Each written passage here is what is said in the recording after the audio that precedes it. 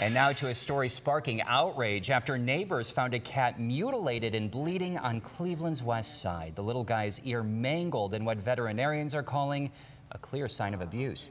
Thank you so much for joining us tonight at 11. I'm Andrew Horansky. And I'm Betsy Kling. Russ and Sarah are off tonight. Tiffany Tarpley's been following this and joins us now with a look at how the cat is doing. And Tiffany, I assume there's plenty of work going on to find out who did this. Of course, Betsy and Drew. Tonight, the Cleveland APL is urging anyone with information, any witnesses, to call them as they try to figure this out.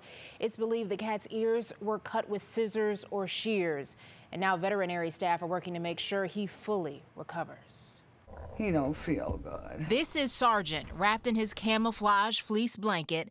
Able Animal Hospital's Deborah Bardowick named him. I said, you know, he's a tough little guy. Ears bandaged, scared, in pain.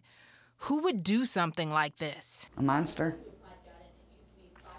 I mean, so somebody totally heartless. If you're cutting through cartilage and all those nerves and everything, it's excruciating. Deborah says she received a call late Thursday night that a mutilated cat was found in the area of West 105th and Western in Cleveland, a neighborhood that's had animal cruelty issues in the past. Some of the volunteers were going down there helping, keeping a lookout, and they came across some kids swinging a kitten in a bag and chucked it into the dumpster. I think it's very evil. Michelle Hiller lives in the area.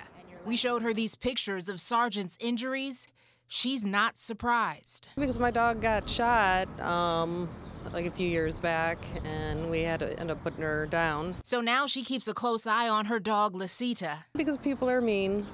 Yeah, cruel. As for Sergeant, I know, baby boy. He had surgery to remove both ears and is on pain medication. Deborah is asking, if you see something, say something.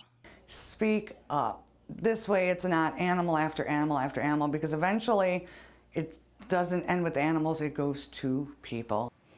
And so Able Animal Hospital expects 4 to 6 weeks for recovery for Sergeant so he can heal both physically and mentally. And Drew, the Cleveland APL says that the person who did this could face animal cruelty charges. The issue, though, is will they be able to ever find out exactly who did this? That poor little kitty. Let's hope someone speaks up. Tiffany, thank you.